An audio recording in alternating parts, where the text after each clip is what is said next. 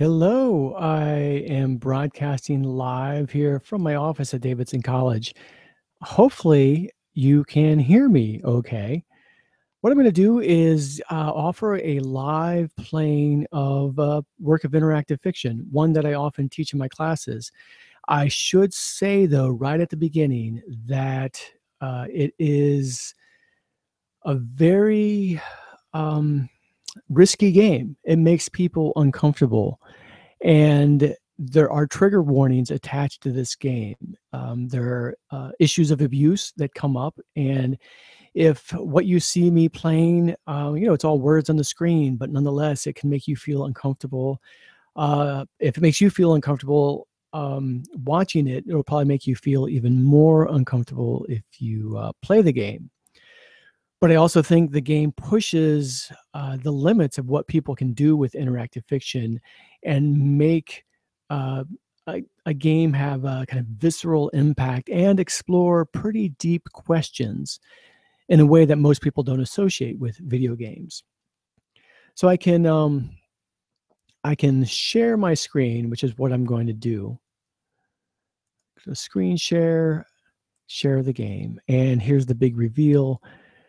The game is called The Baron, and it's by Victor Getzpers. It came out in 2006, and it runs. It was coded in Inform, a language designed to produce interactive fiction works like what we see here. And you can play it in your browser, which is what I am doing right here. And if you go to the edX platform under the event listing, you'll find the link that I just added here. So I've never really live played through a work of interactive fiction before. I usually just play myself, silently. But we'll see what happens here as I kind of walk through the game. It's going to be a lot of reading for me, and I'll have to stop, I think, to get some water. Let me do that right now while you take a glance of what's on the screen.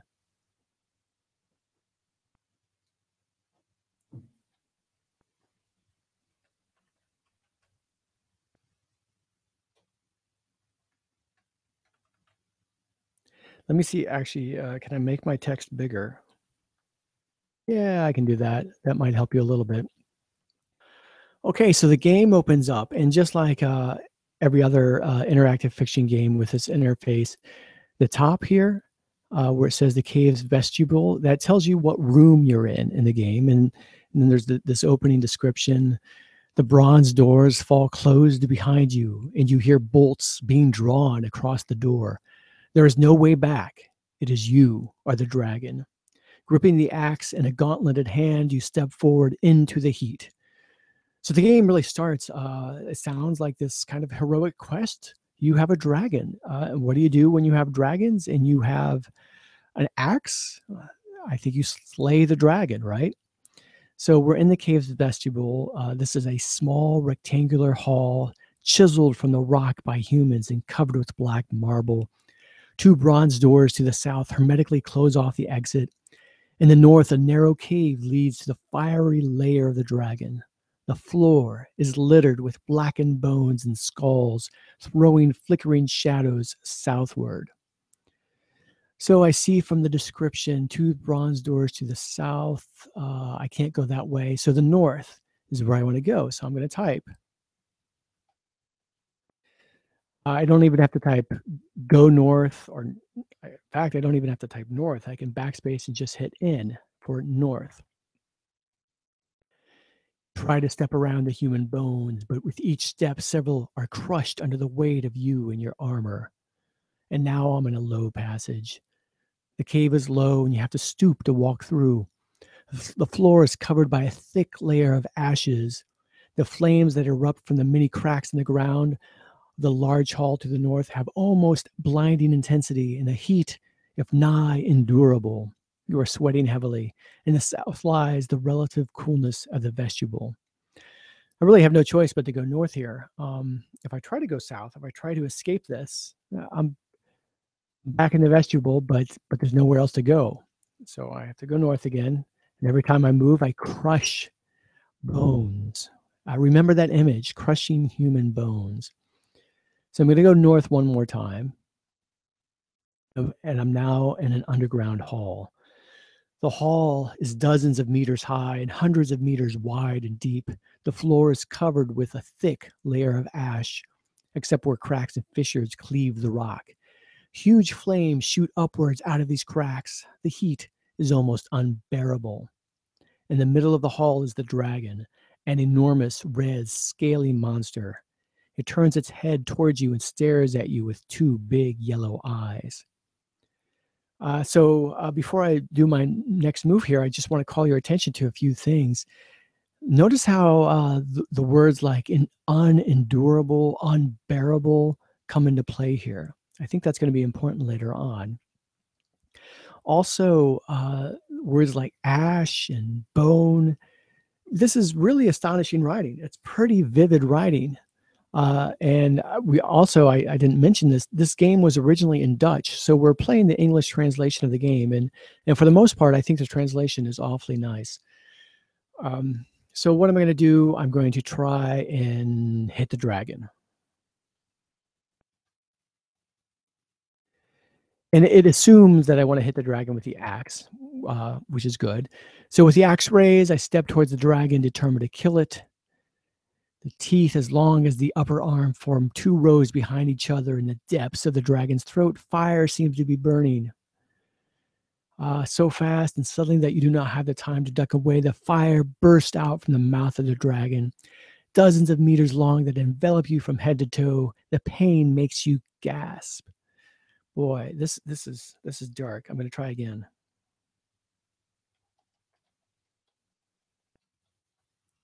Kill the dragon. Fight off the pain and charge again, even if you have to pay for it with your life. The monster must die. Through the flames, you see the two big yellow eyes. You raise your axe to plant it right between them. But suddenly the dragon's tail hits you from your left with such force that you fly meters through the hall before your head hits a wall. The helmet softens a blow and you do not lose consciousness. When you open your eyes, you see the head of the dragon approaching, its mouth wide open, about ready to breathe deadly fire at you. After a short scream, you can no longer hear yourself. The darkness falls over you like a cool blanket. This sounds like the end, doesn't it? Like this wasn't much of a game. But let's see what happens when I press my key. Whoa. The Baron, an interactive story by Victor Gespers. What happened there? Whoa. Lines from an opera. Who lacerates my soul? Who tortures my body? What torment? Oh me, what agony, what a hell, what a terror. And these are lines from Don Giovanni. So think about it. This is a video game where I start off trying to kill a dragon, a pretty classic quest narrative, you know, Lord of the Rings, The Hobbit type of quest. And suddenly we're in the realm of high culture here, opera, quoting opera. Let's see what happens next. A penetrating, dissonant sound twice breaks the silence of the night, waking you from restless sleep. After the second note, the church bell falls silent, and the stillness of the winter night settles over the village once again. You rub the sleep from your eyes. Very carefully, because you do not wish to wake your wife Hilda, you step out of the bed. She would certainly try to stop you. Whoa, so looks like the dragon was just a dream. We're waking up here. And now we're in our bedroom. The weak light of the moon, which enters the room through the window, envelops the furniture of the bedroom in a cloak of unworldly beauty. Only the soft breathing of your wife in the large bed breaches the silence. The door next to the heavy oaken wardrobe leads to the landing to the north. It is ice cold in the unheated room. On the chair are your work clothes, and you can see a pine night table here. So one of the neat things about interactive fiction is think about those rules of notice. They really come into play in interactive fiction. The best interactive fiction does a good job of telling you what you need to notice, sometimes by repetition, other times by actually separating words out in separate paragraphs. So here, you know, the work clothes are worth noticing. The pine table is worth noticing. And anytime you see text that's bracketed apart like this in a separate paragraph, a good technique is to examine it. So we just type examine clothes. The clothes I go to wear when I fell trees in the woods. So it sounds like I'm a lumberjack. We can also look at the night table, and you don't have to type examine every time. You can just type X clothes. Oh, no, X table. The simple night table made of pine wood. The first piece of furniture you ever made on the night table is a family photo. So here's something interesting. I didn't see the family photo at first, or at least the game didn't call my attention to it now. But now that I examine the table, the family photo is there, and I can start to look at that.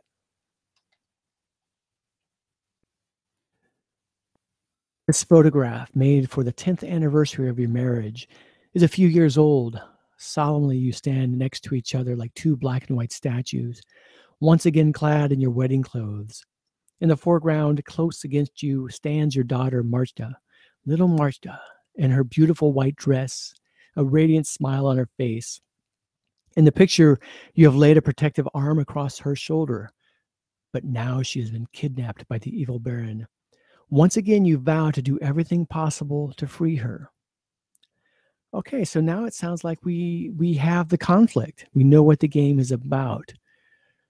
This character has a daughter who's been kidnapped by the evil Baron. Um, One thing I like to do after some text has scrolled off the page, I can always just type L for look, and that'll kind of refresh my screen with what I'm looking at, to see if there's anything else I want to take notice of. And actually, I want to look at my wife. I'll examine wife, lean forward to better see Hilda's face. For just a minute, she seems to go rigid and her breathing falters before resuming its steady rhythm. But you know enough. She's awake. She knows where you're going, but pretends to be asleep. A quiet approval she'd never be able to express in words, or is she simply too afraid to confront you? So this is something worth paying attention to. You might not notice it the first time you play the game, but this is maybe the fifth time that I played through the game. So I noticed a lot of more details, and this silence on her part, pretending to be asleep, either because she is consenting to me going out to whatever I'm doing, or she's too afraid to stop me. And it looks like what I'm going to do is go get that Baron. So let me get dressed. Dressed, does that work? No. Wear clothes. Okay, I put on my work clothes. Great, I'm dressed now. Something else I saw in the room was there's the wardrobe. I'm going to examine that. Get more details here. It's a piece of furniture that I made from a tree, sandpapered, I built it, I varnished, I made the subtle carvings. The memories of those first happy months of your marriage when you and Hilda furnished your small house make you smile. The two of you had little money, but more than made up for that with lots of enthusiasm. I'm going to open the wardrobe too.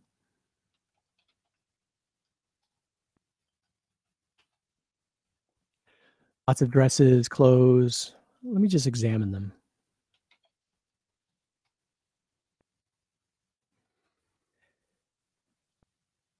Here I examine the clothes, and then I see Hilda's bridal gown, as if it doesn't want to be seen with the other clothes. That's a really interesting image. Um, well, let me look again. I'm gonna start to go where I need to go. The door next to the heavy oaken wardrobe leads to the north, so that's where I'm going to go, north, and I'm on the landing. Enveloped by an uneven darkness, moonlight enters through the front door. A red door to the north leads to the room of your daughter.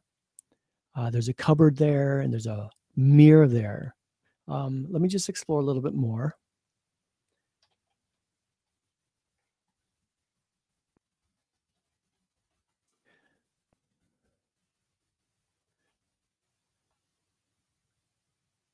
cupboard, it doesn't quite fit. Interesting.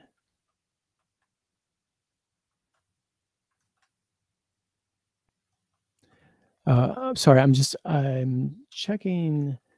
I see we have a few viewers who have joined us, so I'm just checking to see if I don't think I have it set up so that you can chat. Um, let's see. Well, I'll just continue here. So the cupboard I examined. I'm also going to look at the mirror. Oh, I look heroic. Heroism shining in my eyes. My macho lumberjack outfit fits like a glove. You think of the fear the Baron will feel when you enter his castle to pound him into a pulp. So here we definitely know what the goal is. But I did notice that my daughter's room is to the north with this red door. Let's go into that room. Actually, let me. I've never done this before. Let me examine the red door. I don't know if there's anything interesting in it. Oh, painted a cheerful red leads to the room of my kidnapped daughter. So I'll go north into this room. Without her, the room seems dead and empty. There's a bed in which nobody sleeps, a dollhouse, a desk. So anytime there's a list of objects like this, bed, dollhouse, desk, that gives us a clue that it's something to pay attention to. So we can, look at the bed more closely. It's a bed that I built out of my own hands. It's neatly made, the pillow puffed up, too virginal, too untouched, as if it were never meant to be used by humans. There's a desk. And the desk, it's covered with paper, notebooks, crayons. I can look at the paper. Oops. Dozens of drawings chaotically cover the rest of the tabletop. Let me see if I can get any more information about them. So the way interactive fiction works is like you see something, you zoom in on it, and then you see another detail, and then you zoom in on that. That's kind of what I'm doing here.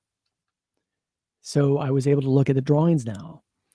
All the drawings she made are getting happy. Butterflies flap about, small house in front of with a family. Bright colors burst from the white paper, even in the pale light of the stars. Okay, so that's what the drawings look like. There was also a diary here. Let's see what that is. It's locked. Fake red leather.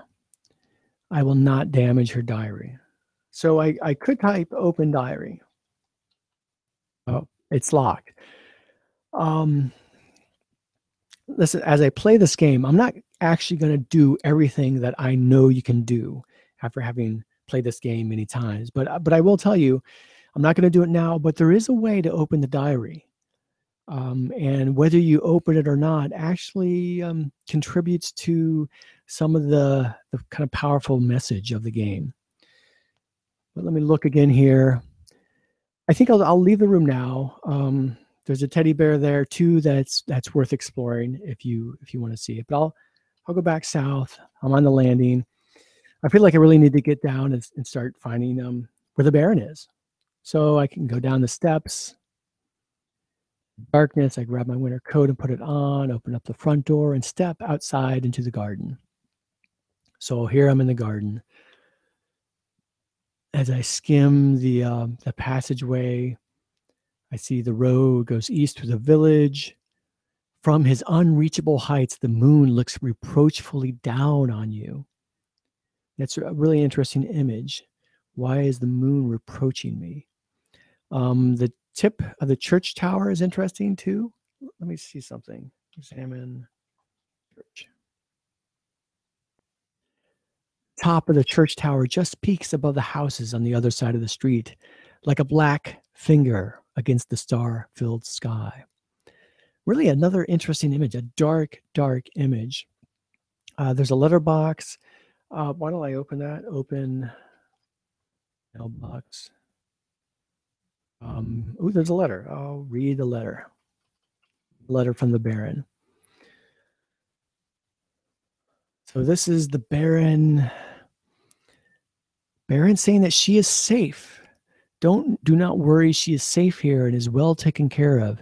Do not try to visit her or take her away. My castle is heavily guarded.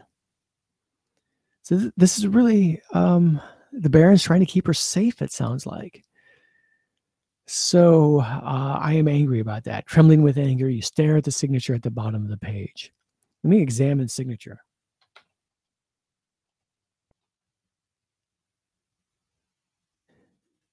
Oh, it replays the whole message. Okay, that's good enough. Let's look again to see where I need to go. The road to the east winds through the village and the forest. So I think I need to go to the east. Step into the village. And I become angry at all my neighbors and fellow villagers. Where are they when you needed them? There's not a single one among them with the guts to free her. So nobody does anything. Nobody feels responsible. That sounds like the whole village is responsible in some ways or accountable for what is going on. But I'm going to go forward, walking through the woods. It is like walking through the dark jaws of a gigantic and evil beast to follow the path under the overhanging foliage. This is just a really dark material here. So I'm walking through the forest. I hear the howls of a pack of wolves rise from nearby. The wolves are hungry, bold, and dangerous even to men. That's ominous. I'm going to keep walking though. I walked eastward to the Baron's castle. From the trees to the left, a dark shape suddenly jumps out forward. It is a she-wolf. She stops a stone's throw away from you in the middle of the path, fixating you with two eyes that mirror the moon. From her throat comes a fierce growl. So if you remember the moon is looking down at us reproachfully. It seems like the she-wolf is too. So I don't know what to do. From her throat comes a fierce growl. I do have an axe. Do I try and fight her? I'm not sure if she poses a threat right now. Let me try to pet the wolf. Who knows what this will do? Oh, come here, little wolf. Come, sweet. Yes, come, sweet wolf. And amazingly, the she-wolf approaches, uncertain about your intentions. She smells your hand and licks it. You lower yourself to your knees, vulnerable, and softly stroke the she-wolf's head. She comes yet nearer and licks your face. Then you embrace her, putting your arms around her neck, laughing. Whoa, I have a choice here. I can calm the she-wolf or break her neck. Well, those are two extremes. I'm going to calm her. If you're playing this game, I definitely encourage you to try other things. You wouldn't have to pet the wolf when you first see her either. You could try other things as well. But I'm going to calm her completely. All right, relax, I say. Neither of us wants to fight. So long minutes of the two of us sitting, you embrace her and she lets her head rest on your shoulder. It's a kind of peaceful, sublime moment. You let go of the she-wolf and rise. I'm sorry, but I can't do anything for you. I have to go. I have to save my daughter. And the wolf regards me with understanding in her eyes. Then she calmly walks back into the forest where a lean young wolf joins her. Together they leave in search of another prey that can save their lives. That's a really interesting moment. I guess I could save their lives because I could have fed them with my body. But there's kind of a theme of salvation here. I have to save my daughter, save their lives. Well, let's go forward. Going east, more closer to the castle. The silhouette with the three leaning towers is outlined against the starry sky. Pardon me. I just got something beeped.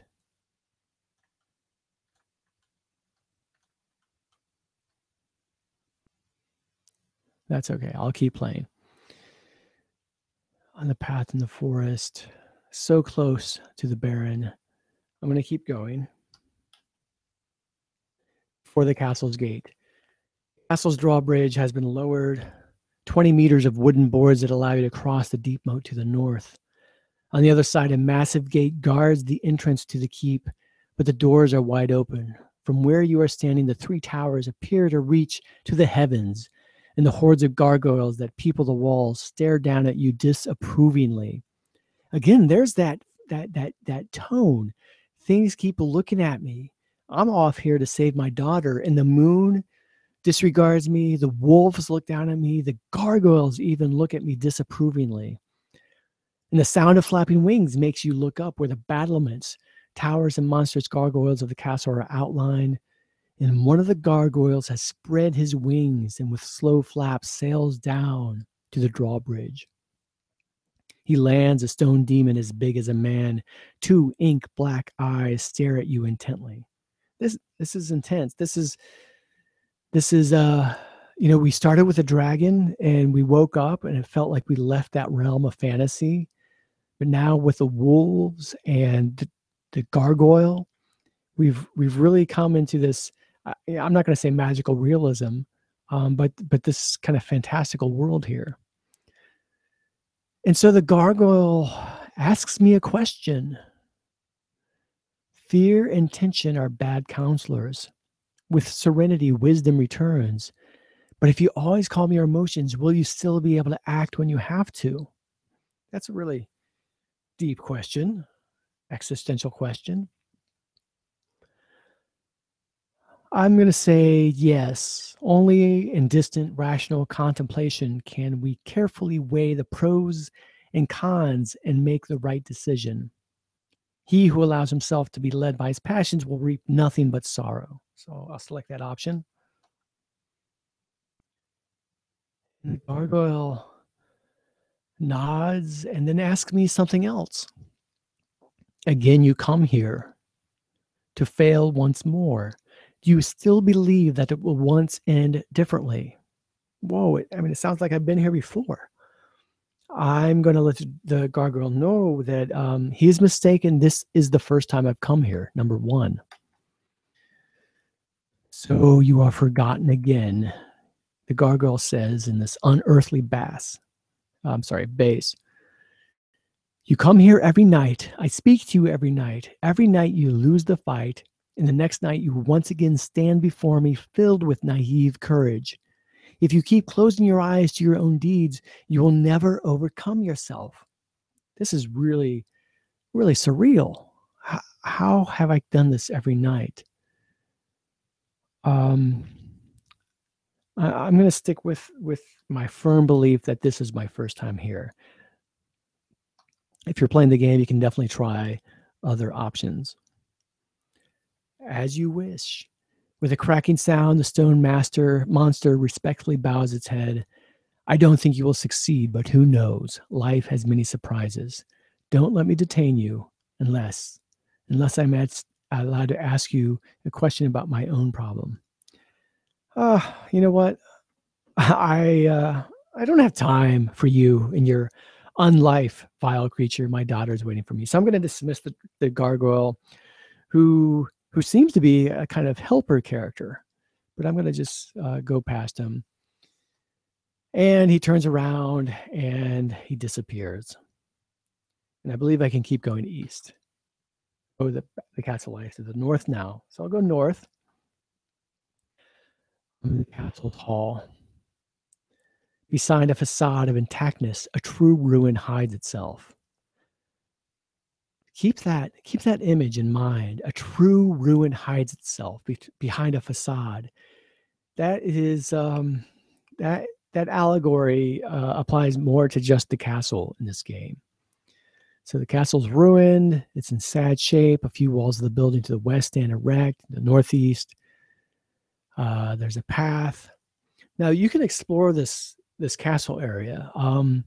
There's a kind of hidden room that you can find that adds more layers to the story. But I think in the interest of time, I'm going to try and find the Baron wherever he is. Which way would I go?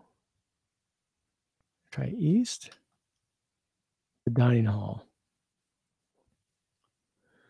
This is less ruined than other parts of the castle.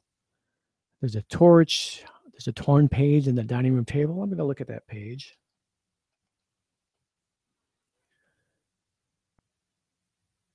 A sheet of paper crumpled and torn on which sentences written in black ink. It happened again tonight. Will it never end? Will I never more be free and happy? And even if it ends, can I get rid of the fear and the nightmares? I trust, no, I hate him. I hate myself. I hate my life. All my joy turns to ashes in the fire of his lust. So this is written in the handwriting of a girl. Perhaps it's my daughter. And that really makes sense here. Where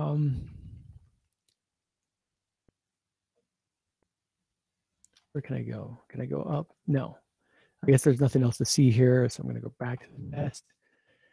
That's hall. I think I go to the north. Let's see, the northwest. Courtyard. Smaller towers have collapsed. There's the ruin to the south. Okay, I'm going to go to the north to the large tower. Bottom of this large tower. Several stacks have toppled over. 2 pairs of muddy footsteps, one of an adult wearing boots, the other of a child in bare feet, lead from the door to the south all the way to the stairs. So now I feel like I'm really on the tail of the Baron with my daughter. So I'll go up. There he is. In the Baron's chamber.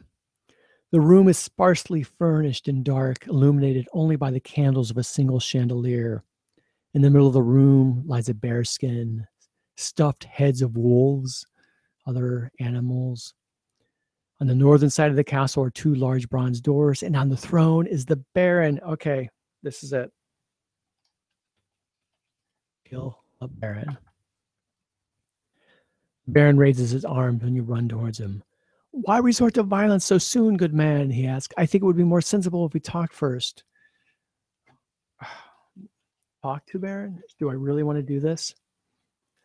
Oh, conversation. You have to understand, the Baron says, that I have only acted from the most noble of motives. My only wish to make your daughter happy.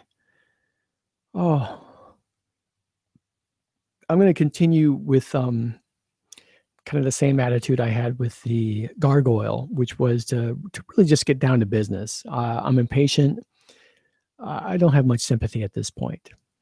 When you play this game, or if you play the game more than once, you can try these other options. But I'm going to be enraged. Happy, even your beastly brain cannot be so perverted that you believe these lines, I say. The Baron writes back, or talks back. All right, all right. Perhaps her happiness was not the reason I kidnapped her, but nevertheless, could I help it? Could I have acted otherwise? Are you justified in being so angry with me? This is it. Okay, I'm going to kill him. 3, kill the Baron before I can convince you of anything. So, what happens? My hands grab his throat, and I squeeze. His face turns red, then blue, and finally white as milk. When he's about to lose consciousness, you break his neck with a sudden wrench. Oh, that is gruesome. Like nothing he has always been. Whoa, like the nothing he has always been, the Baron implodes, becomes smaller and smaller, and then disappears entirely. All that remains is his crown. Whoa, that is not quite what we expected, is it? The Baron disappeared. All that's there is his crown. Let me examine the crown. All metal forms a single round ring, without gems, without engravings. Only a simple band that goes around and around eternally. There's a theme that's coming up here about repetition, about things happening, cycles that keep repeating themselves. And here, the crown itself goes round and around eternally. So I know there's these bronze doors that I want to get to the because we assume that my daughter is on the other side of those doors. She against them, but they don't budge. The burning man, which is engraved on the doors, seems to grin. Let me examine that.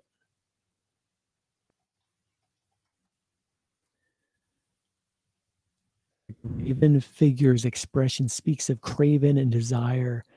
It is as if the flames drive him towards the object of his lust, which is undoubtedly behind these doors.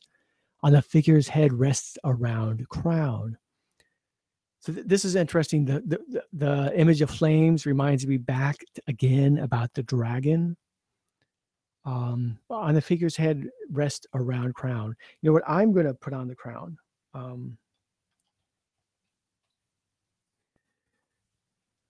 Crown is heavily and presses painfully to your mind. Presses painfully on your mind. That's interesting. It doesn't say the crown presses painfully on my skull or my skin or my scalp, but on my mind. There's the really interesting image here. But I know from playing the games many times that now that I'm wearing the crown, I can actually open the door. So as soon as you walk towards the doors, they start swinging open away from you. Behind them lies nothing but darkness. You walk onwards, and when you cross the threshold, the left door falls, crashes down, emitting the sound of a huge copper gong. Immediately afterward, the right door falls down. Lots of sounds. You take another step and are standing. What? On the landing. The landing is enveloped by an uneven darkness. A red door to the north leads to the room of your daughters. I am back to where I started. What was all that about the wolves and the gargoyles and killing the Baron? Was that all a dream? What is going on here? There's a mirror. Let me look in the mirror again. Oh, the face of the Baron stares at you from the mirror. So what is going on here? I am the Baron. What does that mean? What are the implications? And this is where I really need to give you another trigger warning. This is where the pieces start to fall into place. This game is not like some interactive fiction, the games that I talked about, like Zork or Colossal Cave, which focus on spatial exploration. This is a game that focuses on internal psychological exploration. And in this case, it's kind of exploring the psyche of this person who apparently is the Baron, but wants to save his daughter from the Baron. That is really spooky. Remember at the beginning of the game, we looked at the red door that leads north to the room, and it was described as a cheerful red. I have an inkling that has changed. Let me look at the door again. Examine red door. Painted in too bright a red. That's a different description. Too bright a red. Leads to the room of your kidnapped daughter. So I'm going to go north there. And the room is there. The dollhouse untouched for years. The bed and the desk are nothing but useful objects. But from the bed, my daughter watches me without emotion. You can see the teddy here. So I don't know. I don't, know how explicitly to put the puzzle pieces together, but what's been going on is the father has been abusing his daughter and somehow has created this psychological drama of the Baron as like an escape mechanism, something to help him cope with this, to distance himself from the evil, absolutely inhumane things that are going on in this house. So let me look at daughter.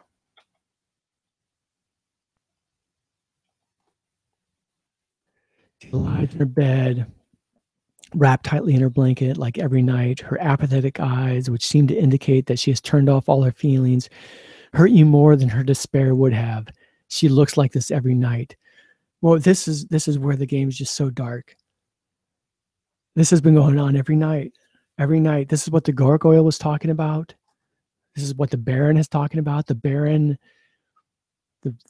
was trying to save her from me, from the player. And this is where the game just is really powerful. It's been using the second person pronoun you through the whole game. And it really makes the player complicit in what's been going on. Not exactly sure, what to do. Just to give you an idea that how things have kind of changed. Remember there were drawings on her desk, sheets and papers. I'm going to look at the drawings again. Examine paper. All caps went on. Drawings. Examine drawings. Oops. I remember the drawings, how they had been when I first looked at them, happy and sunshine and bright. Here, the truth is revealed. The drawings are chaotic, dark and full of pain, mostly faces and contorted expressions, but also monsters, graves, a small girl in a red dress, all alone in a world of dark mouths that wish to swallow her. The bright red splashes from the paper, even in the weak light of the stars. So all those images, all the things that we've seen throughout the game, they all come together now. Remember how my wife, she either was kind of silently giving her approval to go off and fight the Baron, or she was too afraid to stop me. Suddenly that her inaction becomes even darker. She apparently knew what was going on, but did not try to stop me. The villagers who did nothing, remember, they did nothing to prevent the Baron from kidnapping my daughter. They were complicit. Remember how the church tower, there's one line how the church tower points up silently. Even the church is silent.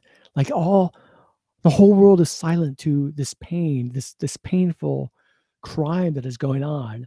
Even the character himself has kind of hidden it in the psychodrama of the dragon and the Baron. So the real question is, how do we get out of this? Well, how do we stop this? There's a cycle, as the gargoyle has pointed out. I'm going to leave the room.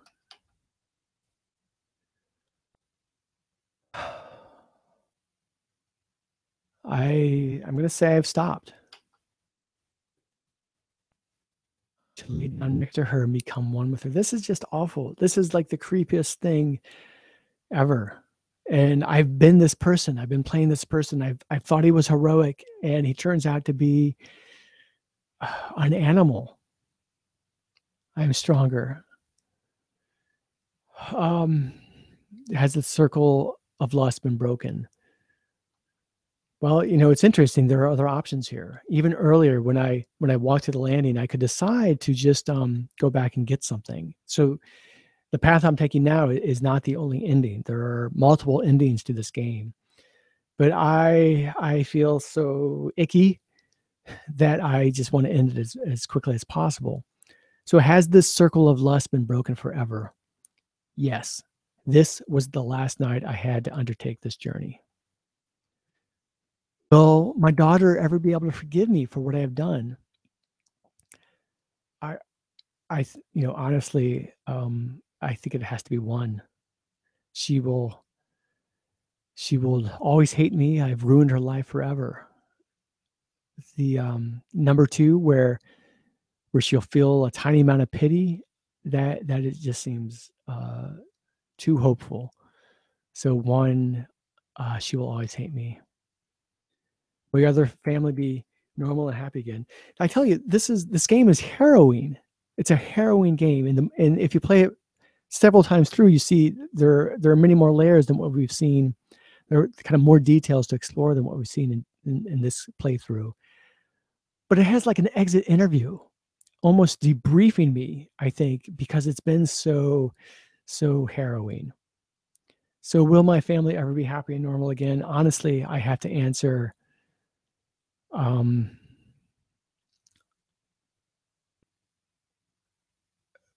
definitely not 1. I'll say 2. It'll be outside of our family. No, no, I'm gonna disappear forever. Number 3, perhaps without me, this night, I will disappear from her life forever.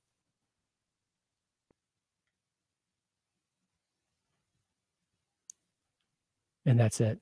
That's the game. Curtains fall. So this is my walkthrough of The Baron. Again, it's a very powerful game.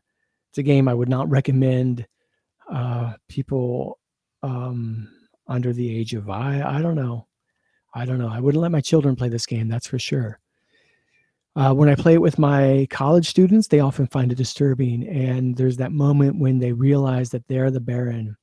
When a lot of times they just feel like they've been punched in the gut.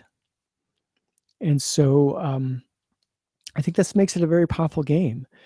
And I don't think it's not trying to be a shocker game, but it's trying to really explore questions of guilt and responsibility and just kind of also, in a way, how we play games. It's really pushing the limits of what games can do.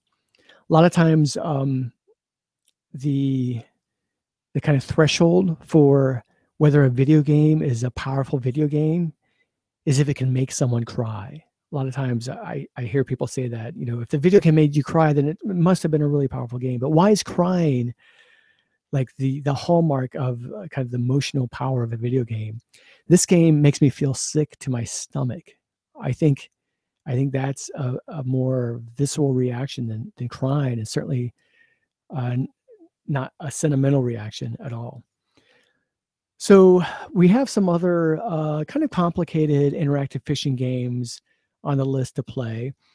If you played interactive fishing games yourself and you've come across games that are similarly trying to do something ambitious narratively or emotionally, or to explore some themes that we don't often associate with video games, share those games with us in the forum.